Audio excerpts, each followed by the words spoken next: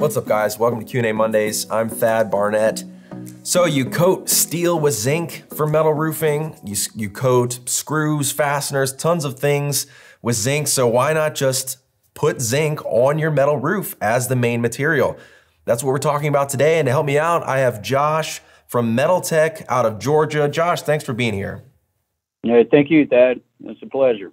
So Josh, tell me a little bit about zinc as a material. What is it? What are the characteristics of the material?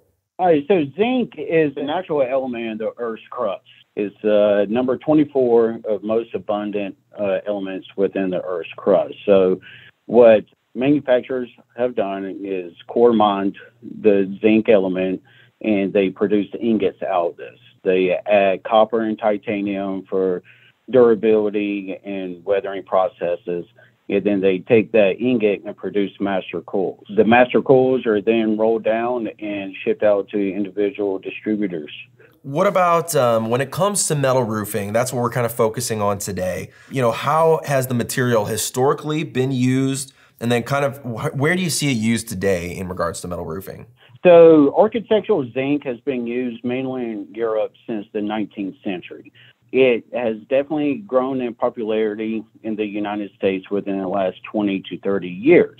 Initially, it was set up to be used as a roofing application. Now, with specific detailing and the capabilities of zinc, it's being used for not only roof applications, but facades, interior applications, and rainwater goods.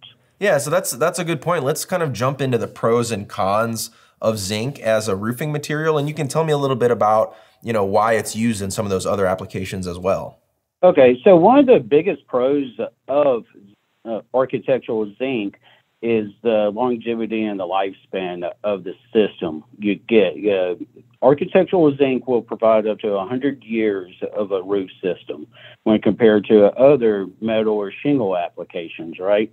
A con of that is the initial upfront cost, but you get the longevity of the system with a very low maintenance plan associated. The maintenance for a zinc roof is just like any other standard roof. Keep your local debris off, make sure your ventilation is proper, and no backflows through your gutters or rainwater. So as far as, you know, zinc being used as a material compared to maybe steel or aluminum or something like that, why would someone choose zinc? The sustainability of zinc is phenomenal, and it definitely hits the lead requirements for most projects, especially on commercial projects. It has clean runoff, requires less energy to produce as compared to other metals. It's about 0.25% of the energy to produce aluminum and half of the energy to produce as of steel or copper. Some other aspects or benefits out of using zinc as a roofing or any other construction application is 100% recyclable. For unlimited amount of times, the zinc product can actually continue to be recycled and reused. Do you see zinc used more in commercial or residential applications? It's about 50-50. So with the residential applications, it's definitely a high-end residential roof that you see it on. On commercial, you see it more with higher educations, government projects, and things like that. So it's a mixture of both. Obviously, commercial will have a larger scale on the specific project compared to residential, but there's a lot of residential roofs that are going zinc over other metals. Does it come in, you know, multiple colors? What are the finish options for zinc depending on, you know, who you go with? All the main mills that supply zinc, especially to the U.S., have three main color lines. And that's a natural mill finish, and then two other pre-patinaed or pre-weathering lines. In addition to that, they also supply a colored line. So you can, if you're not wanting a matte gray or a standard gray finish, you can certainly go with a blues, orange, golds, etc. Does zinc patina over the years? What does it do? How does it weather? Yes. So here's another pro with using architectural zinc it's a self-healing patina.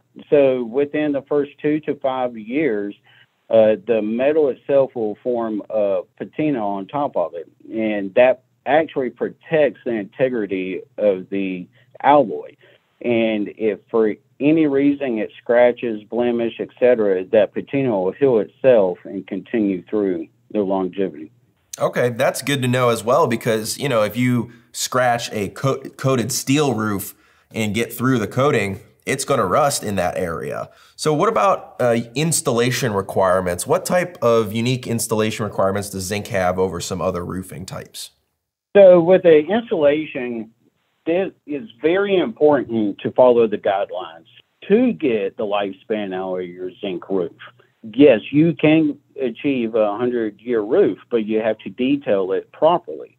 So with the installation, ventilation is key. You want the system to breathe. You don't want any trapped moisture behind the panels, etc. Try to prevent hot roof and cold roof conditions. So with that, the proper underlayment is necessary. So high temp underlayment plus a breather mat, such as Inca mat or Delta mat. And what that does is raises the zinc off the main substrate and allows for proper ventilation. Another aspect is you try to avoid rivets and exposed fasteners at all costs. Cleat everything. If you can cleat it the best way possible, hands down. Expansion and contraction. Zinc expands and contracts about 1 inch for every 30 feet. So it moves. It likes to move around. So you can't pin it down and expect for the roof not to have issues. There is definitely a lot of installation requirements that takes more of a skilled laborer to install a zinc roof.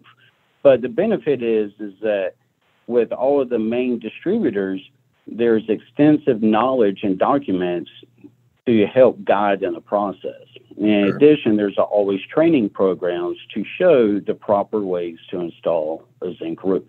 Gotcha. And I have heard about the ventilation with zinc installations. Why is that, kind of more important for zinc, or even that much more important than a steel or aluminum roof?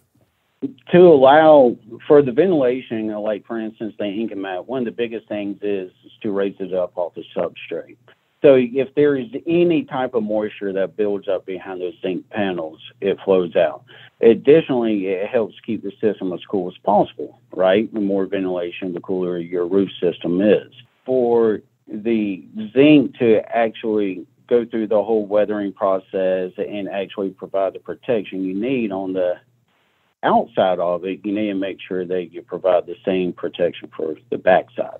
And this is a question that I'm sure everybody's interested in, but what about the cost of zinc? You mentioned it's going to be a larger upfront cost than some other roofing materials. Talk to me about that. So it's definitely a larger upfront cost as compared to most residential roof systems. For instance, painted aluminum. The zinc roof system is about 30 to 40% more than a painted aluminum. On the contrary, it's about 30% less than a copper roof. So it falls right in the middle line between the two. So yeah, if you're looking for a high-end roofing system that's going to last you upwards of 100 years, zinc falls right in line with those options. And you mentioned skilled labor as well. I imagine that helps to drive up that cost to find somebody who's going to be able to install it properly. Most certainly, because again, you have to detail and install the zinc roofs accordingly, and that takes specific skilled laborers to do it. The benefit is because of the popularity zinc has gotten over the last 20 to 30 years in the States, that small group of contractors have grown as well. And so it's definitely not one where we recommend to have anybody roll form panels on site. We highly recommend to have the zinc panels fabricated within a manufacturing firm that has extensive experience with it. With that, they have a full customer base of experienced contractors that are used to working with the zinc. So is there anything else that someone should know, if I'm looking at a lifetime roof from my home or my building, what are some unique things that I need to know about zinc, that we haven't discussed so far? On a specification stance and detailing stance, highly recommend stainless steel for all your cleats and fasteners. It will definitely provide the most protection with it. You need to really pay attention to runoff from other construction materials onto the zinc, for instance, copper.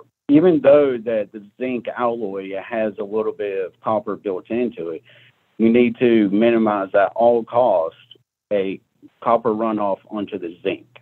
It will most certainly corrode zinc and cause problems.